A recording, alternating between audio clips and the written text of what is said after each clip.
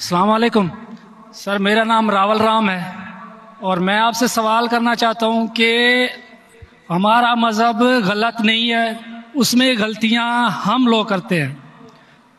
زنا حرام ہے ہمارے مذہب میں، شراب نوشی حرام ہے، زنا حرام ہے، مطلب کہ جیسے بھی غلط کام سارے غلط اس میں بھی لکھے ہوئے ہیں، اور یہی اسلام میں بھی ہیں۔ یہ دونوں جو ہے نا مطلب کہ کامن ہے ان میں، تو اچھی باتیں دونوں طرف ہیں، اور صرف اس بنیاد پر ہمیں دوزخ میں ڈال دیا جائے گا کہ ہم صرف کلمہ نہیں پڑھتے، ادروائز ہم لوگوں میں بھی وہی چیزیں ہیں، صرف عبادت کا طریقہ اور ہے۔ باقی بس اس کا سوال کرنا چاہوں۔ بھائی صاحب آپ کا نام کیا ہے؟ راول رام۔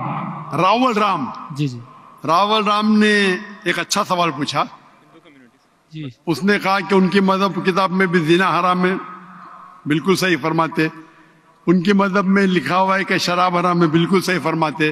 آپ نے اگر میری تقریر سنے ہندوازم اور اسلام میں یکسانیت، آپ نے سنے وہ تقریر کو؟ جی جی اچھا، وہ تقریر میں لکھا ہے ہندو مذہب میں دو قسم کے کتابیں ہیں، ایک شروتی اور ایک اسمرتی۔ شروتی مطلب وہ کتاب جو بھگوان کی طرف سے آتی ہے، بھگوان کی طرف سے۔ اسمرتی وہ کتاب جو انسانوں نے لکھی ہے۔ شروتی میں آتا ہے وید اینڈ اپنشد، اسمرتی میں آتا ہے مہا بھارت، رامائن، بھگوت گیتا، منوسمرتی ایٹسٹرا۔ آپ اگر پڑھیں گے آپ کے چھندوگیہ اپنشد جو شروتی ہے، چھندوگیہ Upanishad chapter number 6 section number 2 شلوک number 1، ناکسیہ کسیجہ، بھگوان ایک ہی ہے، دوسرا نہیں ہے۔ بالکل صحیح، بھگوان ایک ہے، دوسرا نہیں ہے۔ بالکل آپ کے کتاب میں لکھا ہے Savita Upanishad chapter number 6 شلوک number 9، ناکسیہ کسیج جنیتا نہ پدیپا، ناکسیہ کسیج جنیتا نہ چدیپا، مطلب اس بھگوان کے کوئی والدین نہیں ہے، نہ ماں ہے نہ باپ ہے نہ بچے ہے۔ صحیح، لکھا ہے سویتا اپنشد میں چیپٹر نمبر 4 شلوک نمبر 19، نہ تسر پرتیما استی، پرتیما کے معنی ہوتی ہے سنسکرت میں عکس، picture, photo, statue, Idol, painting. ناتس Pratima استی، اس بھگوان کی کوئی عکس نہیں، کوئی پینٹنگ نہیں، کوئی پکچر نہیں، کوئی فوٹو نہیں، کوئی اسٹیچو نہیں، کوئی اسکلپچر نہیں۔ یہ لکھا ہے یجروید چیپٹر نمبر 32 شلوک نمبر 3 میں بھی، ناتس پرتیما استی۔ تو آپ اگر بھگوان کو مانتے ہیں اور بھگوان کی مورتی بناتے ہیں تو غلط ہے۔ آپ کے کتاب کے حساب سے قرآن مجید کو بازو رکھو، حدیث کو بازو رکھو۔ آپ مورتی پوجا میں مانتے ہیں بھائی صاحب؟ سر میں صرف کرشن بھگوان کی مورتی پہ مانتا ہوں، ادروائز دیوتا ہیں وہ مطلب ان پہ سجدہ نہیں کر سکتے۔ اچھا، صرف کرشن بھگوان کو سجدہ کر سکتے، اس کی مورتی بھی جائز ہے۔ یہ کہاں لکھا ہے کہ کرشن بھگوان کی مورتی جائز ہے؟ کدھر لکھا ہے وہ سر بتائیے۔ میرے حساب سے وہ خدا ہے ہمارا، اس لیے برابر ہمارے حساب سے میں بھی اللہ میں مانتا ہوں، لیکن اللہ کی مورتی نہیں بنا سکے وہی اللہ میں مانتا ہوں۔ اگر اللہ کی مورتی بنا سکے تو وہ اللہ ہی نہیں ہے۔ وَلَمْ يَكُن لَّهُ كُفُوًا أَحَدٌ۔ نعرہ تکبیر۔ بھائی ہمارے غیر مسلمان بھائی مجھ سے سوال پوچھ رہے، تکبیر اچھی بات ہے لیکن ابھی سوال جواب ہو رہا ہے، تو میری درخواست ہے کہ جب غیر مسلمان بھائی پوچھتے تو انہیں ڈرنے لگنا چاہیے، انہیں لگنا چاہیے کہ آپس میں ہم بھائی چارہ ہے۔ صحیح، ان کو ڈرنے لگنا چاہیے، ڈرتے نہیں ماشاءاللہ، لیکن آپ ایسا مت کرو کہ وہ ڈر جائے، نہیں برابر نہ؟ تو آپ ڈریے مت بھائی صاحب، خالی تکبیر کہہ رہے۔ نہیں سر، تو ہمارے حساب سے جی جس کی مورتی بنا سکے وہ اللہ ہی نہیں، اور یہ وید میں بھی لکھا ہے۔ آپ اسکون میں مانتے ہیں؟ سر وہ تصور ہے، وہ ہمیں بھی پتہ ہے کہ اس میں خدا نہیں ہے، وہ ایک تصور ہے۔ ہمارے اس میں خدا کا تصور کرتے مورتی بنائے تو غلط ہے۔ تو یہی میں کہتا ہوں, آپ اپنی کتاب کا عمل نہیں کر رہے, آپ اپنی کتاب کا صحیح عمل کریں گے تو آپ بھی جنت میں جائیں گے. صحیح بات ہے, بالکل. تو قرآن میں نہیں کرتے نا ہم اپنا مذہب پہ مطلب فالو نہیں کرتے صحیح طریقے سے. جی جی, میرا فارمولا بہت ایزی ہے. صحیح. قرآن مجید میں لکھا ہے سورہ عمران میں سورہ نمبر 3 آیت نمبر 64 میں, تعالوا الی کلمۃ سواء بیننا وبینکم, آؤ ہم اس بات کی طرف جو آپ اور ہم میں یکساں ہے. صحیح. اپن آج مانے جو آپ اور ہم میں یکساں ہے, کم از کم اس پہ تو عمل کرے. میرا فارمولا یونیورسل ہے, پورا بھائی چارہ ہے. میں کہتا ہوں بھائی بائبل کو لے کے آؤ, وید کو لے کے آؤ, قرآن کو لے کے آؤ. وید کافی بڑی ہے, جی جی, بائبل قرآن سے 3 گنا بڑا ہے. ہم آج وعدہ کرے کہ جو یکساں ہے کم از کم اس پہ تو عمل کرے. جو یکساں نہیں اس کو سائڈ پہ رکھیں گے, کل بحث کریں گے. جو یکساں اس پہ تو عمل کرے. بائبل میں لکھا ہے, وید میں لکھا ہے خدا ہے کہ خدا کا عکس نہیں. اگر آپ خدا کا عکس بناتے تو آپ وید کے خلاف جاتے. صرف کرشن کا بناؤ تو بھی غلط ہے. سر وہ بھگوت گیتا میں لکھا ہے اس لیے. آپ بھگوت گیتا اسمرتی ہے, بھگوت گیتا مہا بھارت کا حصہ ہے, صحیح کیا نہیں؟ صحیح. تو مہا بھارت ایک اسمرتی ہے, اسمرتی شروتی کے خلاف نہیں جا سکتی ہے. اگر اسمرتی اور شروتی میں ٹکراؤ ہے تو ہم شروتی کو مانیں گے, اسمرتی کو نہیں. وید اور اپنشد سب سے اوپر ہے. صحیح.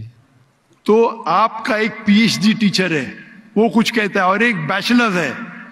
آپ پی ایچ ڈی والے استاد کو مانیں گے یا جو بیچلر کے ڈگری والے استاد کو مانیں گے؟ کس کو مانیں گے؟ کون سے استاد کو مانیں گے؟ P H D. سر پی ایچ ڈی. تو آپ کا پی ایچ ڈی وید ہے. صحیح. تو اگر آپ مورتی پوجا چھوڑ دیں گے, اور آپ کے کتاب میں لکھا ہوا ہے, آپ کے کتاب میں لکھا ہے کہ آخری پیغمبر آنے والے ہیں, اور آپ وید پڑھیں گے اور پرانا پڑھیں گے, اس کے اندر کئی جگہ پہ لکھا ہے کہ آخری پیغمبر محمد صلی اللہ علیہ وسلم ہے. آپ اگر کل کی پرانا پڑھیں گے, بھوشیہ پرانا بھی ہے, کل کی پرانا ہے, اور آپ میری تقریر سنیں گے. ایک تقریر ہے میری, محمد صلی اللہ علیہ وسلم کا ذکر ہندو مذہبی کتابوں میں. وقت کی قلت ہونے کی وجہ سے صرف میں چھوٹی پوائنٹ کہوں گا. آپ اگر کل کی پرانا پڑھیں گے, چیپٹر نمبر 2, شلوک نمبر 5, 7, 11, 15, 17, اس میں لکھا ہے کیا, ایک اوتار آئیں گے, آخری اوتار آئیں گے, جس کے والد کا نام ہے وشنو یاس. وشنو مطلب بھگوان, جی جی, یاس مطلب اس کا بندہ, اس کا سرونٹ. عربی میں ترجمہ کریں گے تو عبداللہ ہوتا ہے. آخری پیغمبر آئیں گے جس کا والد کے نام عبداللہ ہے, اس کے ماں کا نام ہے سمتی. سمتی سنسکرت میں مطلب امن, شانتی. عربی میں کہیں گے آمنہ.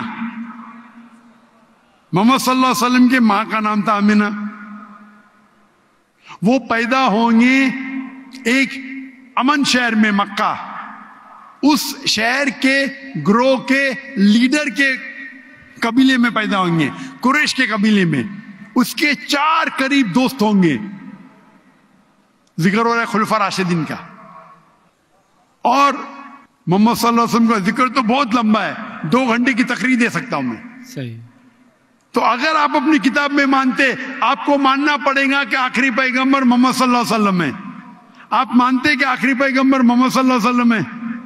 سر میں پڑھی نہیں ہے, میں بھی بس ایسے مطلب کوئی صحیح طریقے سے نہیں پڑھا ہے, اس لیے مجھے پتا نہیں ہے. اس میں نہیں پڑھا تو غلطی کس کی, میری ہے؟ میری غلطی ہے, میں مان رہا ہوں. تو آپ ہمارے ایسے کروڑوں لوگ ہیں جو نہیں فالو کرتے ہمارے مذہب کو, اسی لیے ہندوستان میں جب میری تقریر ہوتی ہے, جی جی, تو ہندو کا مجمع اس سے بڑا ہوتا ہے. بالکل دیکھا, 5 لاکھ, 10 لاکھ, 25%, 20% غیر مسلم ہوتے, 20% ہندو ہوتے. تو 10 لاکھ کا 20% کتنا ہوا؟ 2 لاکھ. یہ 2 لاکھ کا تو مجمع نہیں نا, کیونکہ ہندوستانی مجھ سے محبت کرتے ہیں جی, اور غیر مسلم بھی محبت کرتے ہیں. وہ پالیٹیشین ہے, جو پرابلم ہوتا ہے ان کو ووٹ بینک کا پرابلم ہے. ارے ہم لوگ تو ہار جائیں گے ابھی. हिंदू जब मेरी तकरीर सुनते कहते कि 2 घंटे में हमने वो सीखा जो हमने 40 साल हमें पता नहीं था। अभी जो मैं हवाला दिया, रेफरेंस के साथ आपकी किताब का हवाला दिया, तो आप अगर सच्चे हिंदू है तो आपको मानना पड़ेगा कि एक भगवान है, उस भगवान की मूर्ति नहीं है, उसके आखिरी पैगंबर मोहम्मद सल्लल्लाहु अलैहि वसल्लम है। तो आप अपनी किताब पे अमल करेंगे? जी करूंगा। और जो चीज यकसा है कम से कम उस पर तो अमल करो, जो टकराव है वो बाद में। मैं जानता हूं, मैंने तकरीर की है, इसमें लिखा है कि हिंदू मजहबी किताब में लिखेला शराब पीना हराम है, कुरान में लिखेला है। सही। आपकी मजहबी किताब में यह भी लिखा है कि सुअर का गोश्त खाना हराम है। सही। और आपकी किताब कुरान से सख्त है, उसमें लिखा है कि अगर आप सुअर का गोश्त बेचेंगे तो उल्टे पैर और उल्टे हाथ काटना चाहिए। ये किधर हदीस में नहीं लिखेला है, ना कुरान में लिखेला। आपकी मजहबी किताब मनुस्मृति में लिखा हुआ है कि आप उल्टे हाथ और उल्टे पैर काटो अगर वो सुअर का गोश्त बेचता है तो। सही। तो अगर आप सही हिंदू है, आपकी मजहबी किताब पढ़ो। आपकी मजहबी किताब में लिखा हुआ है कि आखिरी पैगंबर आएंगे और आखिरी पैगाम देंगे। आखिरी पैगंबर मोहम्मद सल्लल्लाहु अलैहि वसल्लम है और आखिरी पैगाम है कुरान मजीद। सही। तो अगर आप सच्चे हिंदू हैं तो आपको कुरान मजीद और मोहम्मद सल्लल्लाहु अलैहि वसल्लम की बात मानना पड़ेगा। आप देखेंगे हिंदुस्तान में हजारों की तादाद में हिंदू इस्लाम कबूल किए। अल्लाह हिदायत दिया, मेरे वजह से ने अल्लाह ने उन्हें हिदायत दिया। क्या मेरे तकरीर के बाद कई लोग, चाहे मजमे में चाहे घर पे, अल्लाह उन्हें हिदायत दे रहा है।